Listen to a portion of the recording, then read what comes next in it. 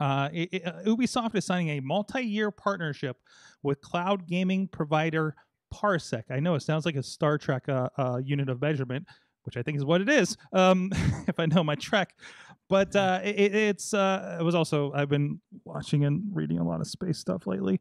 But anyways, I watched Another Life with Starbuck from Battlestar Galactica. It was interesting. If you're just like, I can't wait for the next Lost in Space season to come, go ahead and watch it. Anyways, other than that, the point is, Parsec. Okay, it's another one of these things like a GeForce Now or something. But so what they did with it, Ubisoft had their event a couple weeks ago, right? And they unveiled, more stuff about Assassin's Creed Valhalla and the next Watch Dogs game, Legion, right? That all should be coming out on your new Xboxes, PlayStations, whatever the case may be.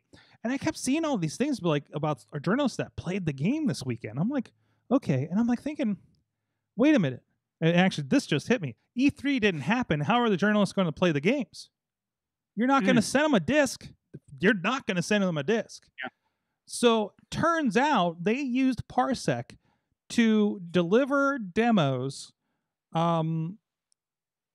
delivered demos to the journalists so they could play the games.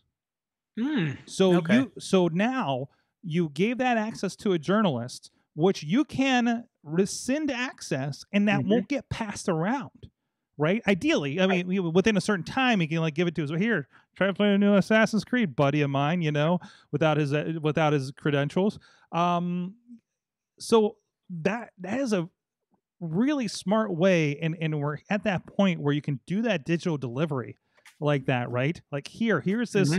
It's not downloading to your computer that you could hack at or something. It's just digitally delivered, streaming at that point of moment